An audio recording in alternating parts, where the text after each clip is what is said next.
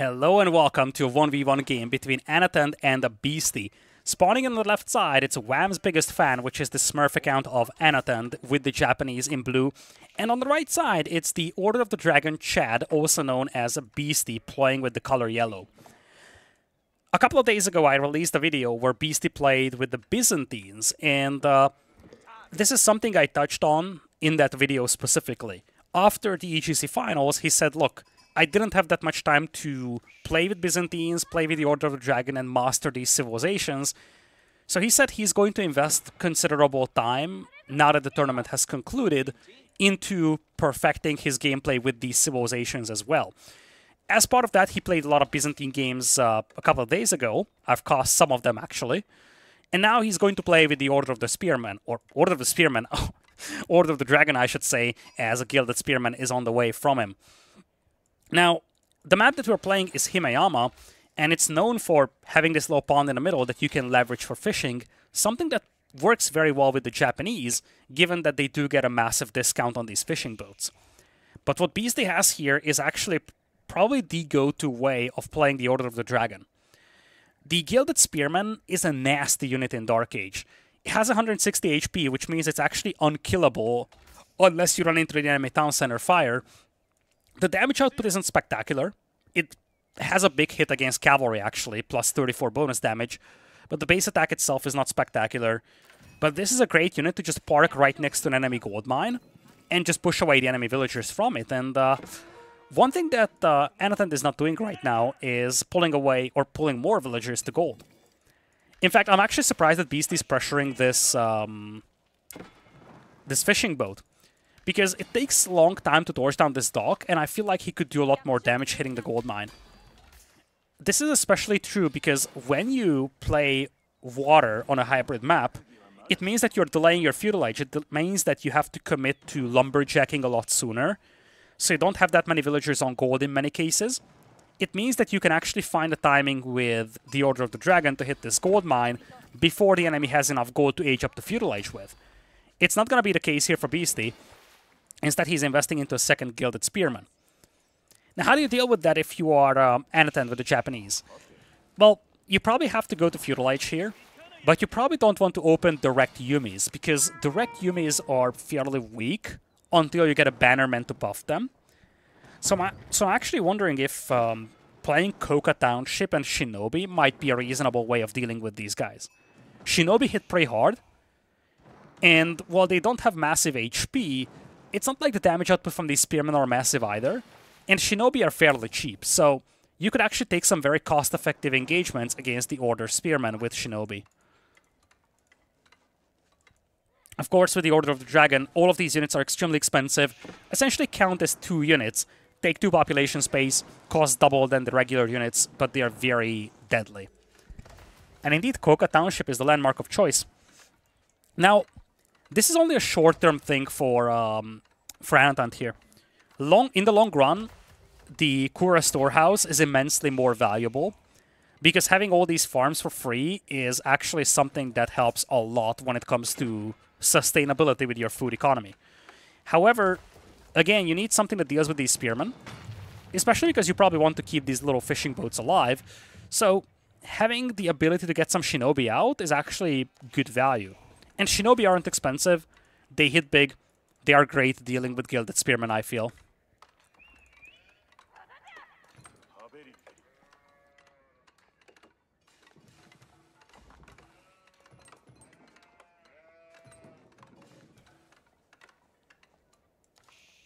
Beasty is going to be on the way to Feudal Age, Aachen Chapel, the landmark of choice.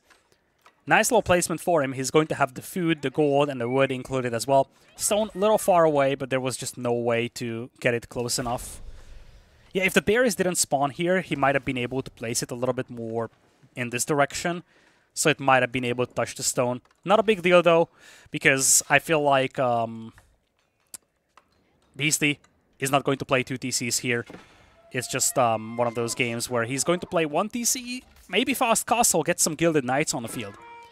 Because the real value for the Order of the Dragon comes from premium units. Specifically, Gilded Knights are terrifying. It's extremely difficult to kill them, and it's something that can be used to easily wipe out half of the enemy economy in the blink of an eye. Ooh, the Shinobi are actually being disguised as villagers here. You see, Shinobi aren't expensive. It's 60 food, 60 gold. Gold cost is a little on the higher side, but food cost isn't terrifying. I think Beasty sees it. Beasty, of course, he doesn't see the Shinobi. He sees a disguised villager, but he should know that this is not his own villager here. There's another Shinobi as well. Now, Shinobi hit hard. They have a 20 base attack with +5 against melee. And there it is. Look at the fight happening. Beasty cannot heal these troops right now. He doesn't have a prelate. And because the base attack from the Gilded Spearman is low, it means that it takes quite some hits to kill these Shinobi, whereas the Order of the Dragon will lose their Spearman quickly here. And using Shunshin, you can even teleport out of this engagement with the Shinobi, making this even more so effective. Not the best micro ever here by Anotand, actually. He wasn't really focusing this Spearman for a while, and he also had one Shinobi beating up the Scout. But when it comes to cost effectiveness of this engagement, it is on the side of Anotand. Just look at this. 240 value destroyed against 360, but when this guy dies, that's going to swing in the favor of Anotand. Yoink! It's going to go down. It's right now neck and neck. But these Shinobi, of course, are still alive. And for Beasty, he doesn't really have a standing army right now. He's actually making a Gilded Horseman. Now, this guy is also scary. 250 HP is comparable to Knights. It doesn't have as much ranged armor, but damage output is also solid. So, in general, this troop... nice little TP away with the Shinobi. This troop is like a proxy Knight in many ways. It's great to harass the enemy economy, and it's not really on the expensive side of things. It's not cheap. 200 food, 40 wood is not easy to accumulate. But when you compare it to Feudal Age Knights, it's kind of comparable. So in many ways, it acts as a proxy Knight for the Order of the Dragon in Feudal. Nice little push with the Shinobi. Scout actually body blocking his own villager, preventing the escape. Shinobi trying their best to beat up the Horseman here. One villager lost on both sides. The villager building the dock from Anotand got picked. Response from Anotand was hitting the gold miner. And that gold mine being pressured is a problem for Beasty because he wants to go into Castle Age. So he needs that gold accumulated quickly. Spearman on the way for Anotand. Tower is a little too late, and Gilded Horseman is going to find some value here. Runs into the tower fire, or the town center fire, I should say. But it looks like both players will be pressured heavily on the gold mine. Anotand did get his dock back up, though, so he does have all these fishing boats working for him. Economies are kind of evenish, probably slightly better for Beasty right now, though.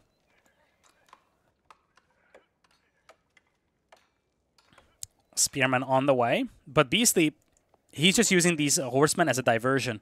And we've seen this numerous times with the Order of the Dragon. You get a couple of Gilded Horsemen out, you use them, again, as proxy knights, something that forces an investment from the opponent into Spearman, into defensive towers, and it just acts as a decoy, as a tool of diversion, allowing you to get to Castle Age, and when you're in Castle, you can get some of these Gilded Knights out. 280 gold or 280 food, 200 gold is extremely expensive, but these guys are very tanky, and they have an insane damage output. That's your go-to unit, I feel like, for Beasty here. More fishing boats queued up here for Anotand. No demo whatsoever. He could punish these troops with demos. Don't forget, demos aren't expensive. And these are very pricey units. So Beasty needs to be cautious not to lose them. As, once again, Anotand wants to play around with some more Shinobis. Ragnit's on the way. Now, Beasty can see these villagers. But it's a matter of, are you actually looking over here? I think in early game, he should be. There isn't really many things happening, so you should notice a clump of villagers or clump of yellow dots approaching. Tower is also going to reveal the Shinobi here. Shinobi setting the tower on fire here, but one of them will get taken down. Nice little push on the gold mine. And it looks like Beasty is going to play into at least one Gilded Man-at-Arms here. Spearman now pushing away the Knights, or I guess the Horsemen, I should say. And it looks like Anotand also wants to go into Castle Age himself. Now, this should be a floating gate here, in all certainty. Nice little Shunshin onto the Horsemen, kind of bloody blocking them a little, getting some freebie hits. And again, these Shinobi, they hit hard. It's 26 attack against unarmored melee units. That's pretty substantial. Tower on fire once again, but this army should not really camp underneath. It's not really an army that can survive very long, and you most certainly should not be fighting Gilded Men-at-Arms under the tower. Anotand is trying to commit to this, hoping that he can sabotage the tower again and just burn it down. But Beasty does have emergency repairs coming in 30 seconds only. He used it up before. Horsemen should be cleaning this up though, and with all the Shinobi gone, only Spearmen available, Beasty should just jump out to the Veils and repair this. I feel like this was an overcommitment from Anotand. He really tried pushing this gold mine, trying to take out the tower, but he wasn't able to. Frankly, if he threw a couple more torches, he would have forced Beasty to repair this without emergency repairs. See, Beasty, he's going to have emergency repairs come in just in time. If this was a little bit more damaged, he would have had to repair this with villagers.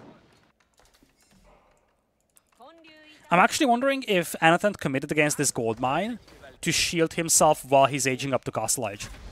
It's often a thing, you're willing to throw away troops to take away the enemy's attention while you're aging up, and that might have been the case over here. Now, both players do have religious units available to pick up relics now. Prelates moving out for Beasty, already bringing in relic number 1. On the other side with the floating gate, spawning Shinto priests. You already have at least one Shinto priest here for Anotand to get some relics in.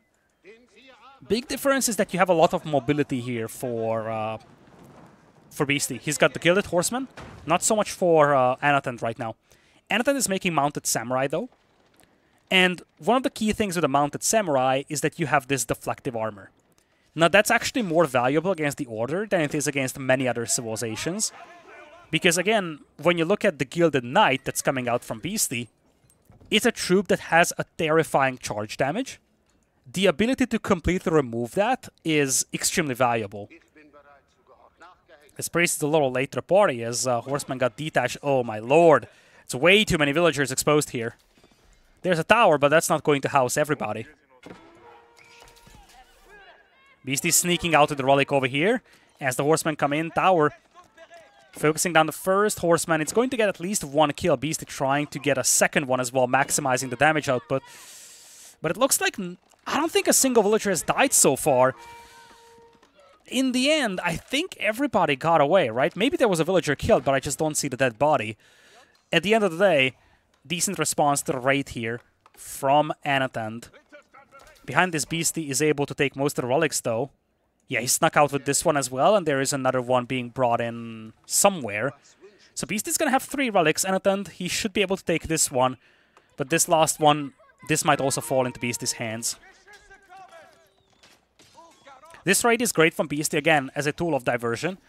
It means that he's taking away the attention of Anotand, making it a little easier to pick up these relics. So Gilded Knight, 45 charge damage, 36 base attack damage with the sword, and that is without any of the upgrades out there. These Mounted Samurai, they do get shredded once the deflective armor is gone. Now, one thing that Anotand has is numbers advantage, though. And you see, charge coming in on the first Mounted Samurai, deflective armor gone, but no damage taken. And this is a big difference. As long as you have a lot of Mounted Samurai, the Gilded Knights can't really do much against them. Now, Gilded Spearmen is a different story. These guys have plus 40 damage against cavalry. They absolutely annihilate cav, and this is not a fight that Anotand can take without something that quickly deals with the spears. Beasty can hold this exclusively with spears for the time being. Beasty's also in the middle of a farm transition right now. Has 3 relics, and it looks like the final relic might be taken here by Anotand. Mixing in some spearmen himself, and indeed it's going to be a 3-2 split when it comes to relics. Yorishiro now boosting the town center as well, so villager production time reduced. Means that the nominal villager lead is actually going to increase. Don't forget though, dragon villagers are very valuable. They are a lot more effective than normal villagers are, so there is that. Uma Bannerman now out, so all of these cavalry will be boosted, and when you buff your Mounted Samurai with a Bannerman, they are fairly competitive to the Knight. HP-wise, it's better for Beasty. It's 400. But you see the charge damage is 37. Again, that is without all attack upgrades here. Important thing, of course, Japanese do get +1 extra attack upgrade on the Forge. So they do have a little edge over the HRE in that department.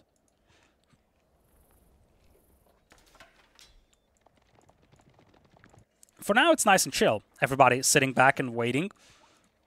Of course, with the Yorishiro spawning, all these production buildings are becoming substantially more effective for Anotand. And now we're going to have some Onamusha. Now, this is one of my favorite units, actually. It's a crossbow-style unit, but it's also a horse archer. So it has mobility, it has decent base damage, so it's good against essentially all units. But it has armor-piercing capabilities, so it's really good against armored targets as well. The only thing with the Onamusha is that they are very fragile. But aside from that, it's actually one of the most versatile units in the entire game. As a unit that has a front line in front of it, it's extremely valuable. As long as it's not being hit directly, it's great to dish out damage against any of the units that the enemy can bring in. And it's particularly good against expensive, heavily armored troops like Men-at-Arms and Gilded Knights here. Speaking of Gilded Knights, you see, this is why this bad boy is dangerous. One charge is not enough to kill a villager, but it is able to take out most of the HP. Second swing of a sword actually takes it out. I think the bigger value for a Gilded Knight is that in 2 hits it's able to take out a villager with textiles as well. So this actually makes textiles a little weaker than it usually is, because it takes 2 hits from a Gilded Knight to kill the villager with textiles and without as well. Knight gets away from Beasty, very important. Of course, with the Order, you have very expensive units, so you don't want to lose them. That's why Beasty is so heavy on the Prelates. He's making sure that he won't just lose these expensive troops.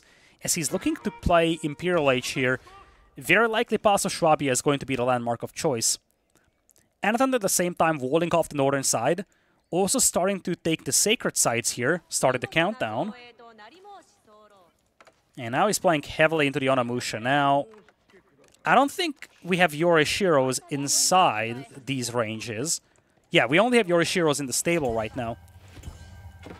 So with no Yorishiro in here, production isn't spectacular on these. Beasty sending in a Gilded Knight once again. He sees the Onamusha. Question is, what exactly he's going to do against them? Onamusha's best counter by far is mass archers, but generally speaking, with the Order, you don't want to play heavy archers, or in general with HRE. I think the Order is happier playing archers than the normal HRE is, but it's still not your primary unit that you want to go for. Granted, you see, with Dragon Scale Leather, it's actually going to be a fairly versatile unit, and because it's an Order archer, it actually has decent base attack as well. We can take a look at the exact stats. So again, I feel like the Order is a little happier playing archers than normal HRE is, but generally speaking, your go-to units are still supposed to be Gilded Men-at-Arms, Gilded Knights, Hand Cannoneers, insane, of course, for the Order, Landsknechte as well in late game. But Beast is up to Imperial.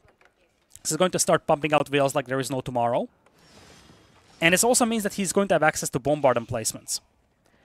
Now, if you're Anotand, you could think about playing around the Sacred Site victory condition, but 8 minutes is a long time, and Beasty already has some sort of an army.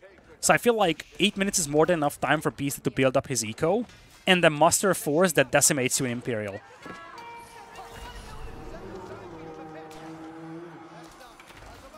Defensive towers are very effective against the Onamusha because of their low HP. Nice little Vololo by Beasty to keep these cavalry troops from closing distance. So now Yorishiro used on the Blacksmith to grab a bunch of upgrades. And we're going to have some more Onamusha coming in. What I would love to see, by the way, from Anotand is a demo. Or maybe even 2. Here's the thing. Beasty's army is mostly men-at-arms or melee troops. So you can actually have a demo or 2 close to the shoreline, and every time you feel like you're being outnumbered or just out-muscled in melee, you can pull back to the pond and force Beasty either to take an engagement that get hit by a demo, or just walk back far away from the dock. It's actually a little underwhelming that Anotand has a Sacred Site that's completely unprotected. If you ever wanted to play for a Sacred Site victory condition, this is a very easy way to eliminate that option for him. But I think he doesn't want to wait out the 7 minutes. I think it's just way too much time. Instead, he wants a costly timing push. Now, the issue with this is that this is a little late, and it's extremely difficult to do against the HRE. Emergency repairs and bombard emplacements combined is tough to deal with, especially when you even have a defensive keep and a standing army for Beasty. I think if this attack came exactly as Beasty was aging up, it would have been a lot more dangerous, but it might be just a little too late. Beasty with a defensive keep here. Anotand might be able to hit a perfect timing to try and take this fight before the keep is finished. He doesn't see the keep, so he's not really rushing in right now. Keep is going to finish just in time. Beasty will place a relic just inside. And yeah, this is not a fight that Anotand can take. Castle fire, tower fire, dealing with the Onimusha way too quickly, and this is not a frontline unit. But neither is the Mounted Samurai against that many Order Spearmen, despite the fact that the Spearmen themselves, they do not have Imperial upgrades. Volo's coming in here from Beasty to try and push away the melee here from Anotand. Anotand, he actually kills the Monk before the Volo finishes. He's playing a dangerous game over here. He's trying it once again, but this time around it might be too late. And the conversion comes through. What a move from Beasty, body blocking all these Mounted Samurai from killing the Prelates. Again, I feel like Anotand played a dangerous game trying to snipe the monks in the first place. It worked for the first time, didn't work for the second, and now this game is in a catastrophic state for him. Oh man. Even if he didn't lose all these Mounted Samurai to the conversion, it would have been difficult. But now with this, he's just going to tap out of the game, acknowledge defeat, and Beasty takes this game with the Order. So where did this slip for Anotand? It's hard to say. I feel like Beasty played the Order as it's meant to be played. He used his precious cavalry, the Horsemen and the Knights, the Gilded Horsemen and Gilded Knights to be precise, to get some raids going, and that's something that forced Anotand to keep some guards back at home. He also was able to build up his relic advantage. It wasn't a massive relic advantage, but it was something. But the key thing was that HRE is already a difficult civilization to attack against unless you have a massive military advantage. Because you have emergency repairs, you have cheap weapon emplacements, it's just difficult to push against them. Now, you combine that with a deadly force of Order troops, it makes it even more so difficult. And Beasty just leveraged the fact that Anotand didn't really have the army to push into his base with. So what does he do? He builds up his eco, he goes into Imperial, and now he plays from a tech advantage position, kind of forcing the hand of Anotand, who doesn't really want to go into Imperial and just be delayed compared to his opponent by 5 minutes into Imperial. Anotand's only option to potentially win this game once Beasty got to Imperial was a one-time timing push, but it simply didn't come through, and with that, Beasty is going to secure the game. Hopefully you've enjoyed this game. If you did, please consider liking the video and subscribing to the channel. These help me greatly, and hopefully you will find some additional costs that are interesting to you on the channel. See you in the next video. Have a great day.